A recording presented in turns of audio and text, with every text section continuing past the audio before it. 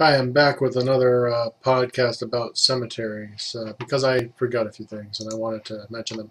The one thing I wanted to mention was that Google is, of course, an amazing tool for looking things up. And a lot of times, if you just Google the last name of somebody and cemetery, you're going to find a cemetery list with them in it, or you'll find a cemetery list with that name in it. And if you Google a full name cemetery, you might even get lucky and find the exact place where they're located. That's just that's just how Google works. But the other things I wanted to show you, and I didn't get a chance because I ran out of time and I was babbling, was when you go into a cemetery. I wanted to also explain that you need to look around in the area where your family's buried, because a lot of times you're going to have relatives buried in the area, and you're going to also have neighbors that are buried in the area because they bought the plots around the same time, same years and so on. So you really need to be looking around and seeing the type of cemetery that it is and what types of things you can find in there. So I wanted to point you to a couple of things. Now you can Google on the web there and get a lot of information about this type of thing. But when you go to a cemetery, you're going to see a lot of different images, and pretty much everything in the cemetery has a meaning when it comes to images and symbology. And at some point, maybe we'll even go more into detail on it. But everything from the tombstones to the statues, the great scale statues, and so when you go, you may not be familiar with some of them, but if you find something particularly interesting or particularly different, you really want to maybe take a picture of that, or you want to at least write down, maybe draw it, what you saw if you don't have a camera, and go back and kind of Google it. Because let me show you a couple things that I've seen in cemeteries, and I've seen some pretty interesting things in cemeteries. But so some of the more common ones you're going to find, I have a list here. The symbol here, if you can see it, is not working for me today. Is three chain links basically together, and you see how it's more of an elongated chain. Now, this particular one here means something very specific. It stands for, it's in the symbol of the Independent Order of Oddfellows, which is a fraternal organization, and it stands for friendship, love, and truth.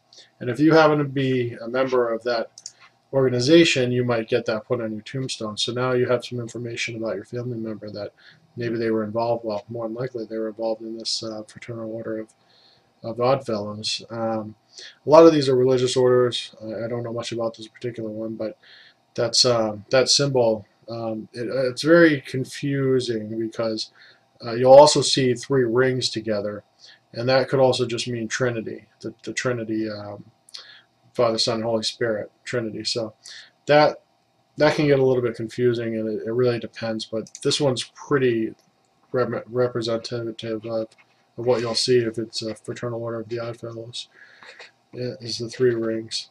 So now this is, you can't really see this, but you're going to see a lot of these stars around the cemetery, and depending on what's on them, then you really have to take a look at them, because this particular one's Grand Army of the Republic, which is a fraternal organization for men who fought and were honorably discharged from the Union Army and during the Civil War. Now, what you're also going to find is VFW, Veterans of Foreign Wars. Now, if you were a GAR, you may or may not be eligible for VFW status because you didn't fight in a foreign war. Most people that have fought in wars in America anyway have fought in foreign wars. There's only been a few local wars. This symbol here you'll see, and there's many variations on a lot of these symbols. There's not just a hard and fast symbol. You have to kind of look. I mean, a lot of times you'll see KFC, which is Knights of Columbus, and you'll see some symbology. And I don't know much about them. I know they're a fraternal order of Catholic men, and I know a couple of my uncles were in it, but that's about what I know.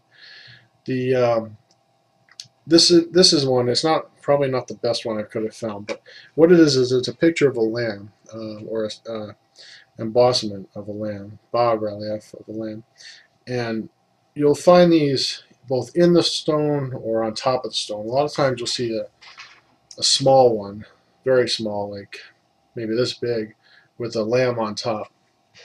And what that usually means, this lamb here, is that that child died young, very young usually. So because the lamb is supposed to represent innocence.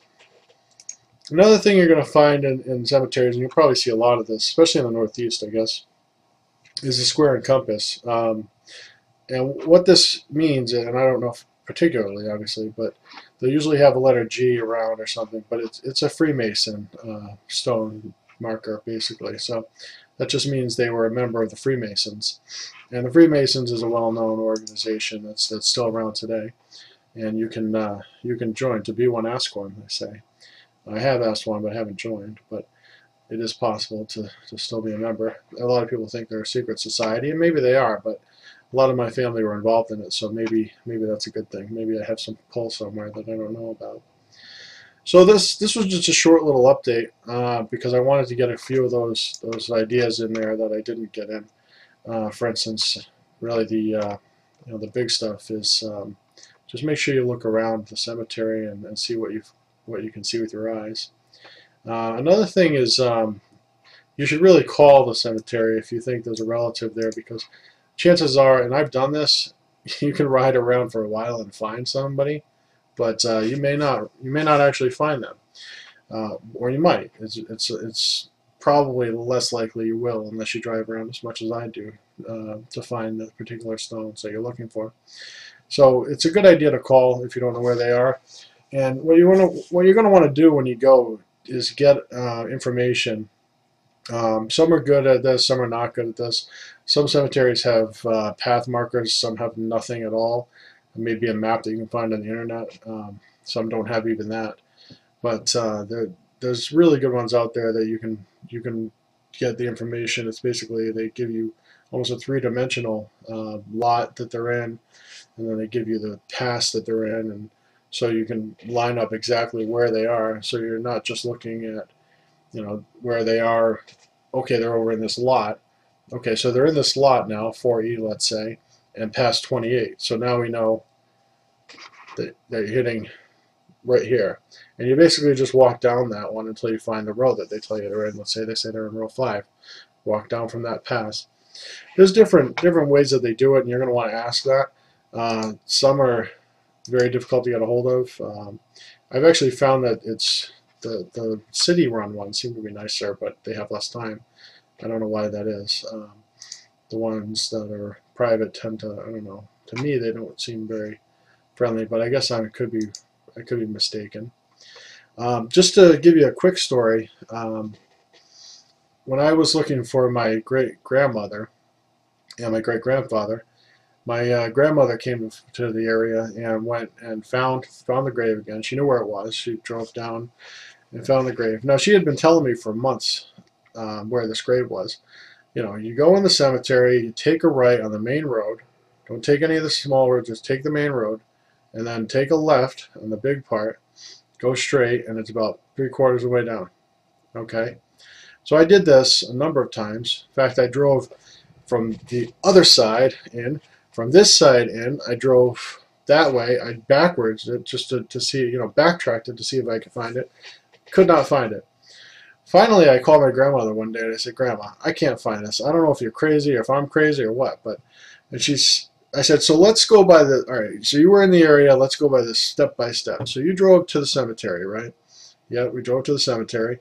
And when you got to the cemetery, describe the cemetery. She's like, it had, I'm like, "Grandma, did it have a shamrock on it?" "Yeah, it did have a shamrock on it." Like, "Grandma, you sent me to the wrong cemetery." Because she said the name of the cemetery, but it was a totally different cemetery.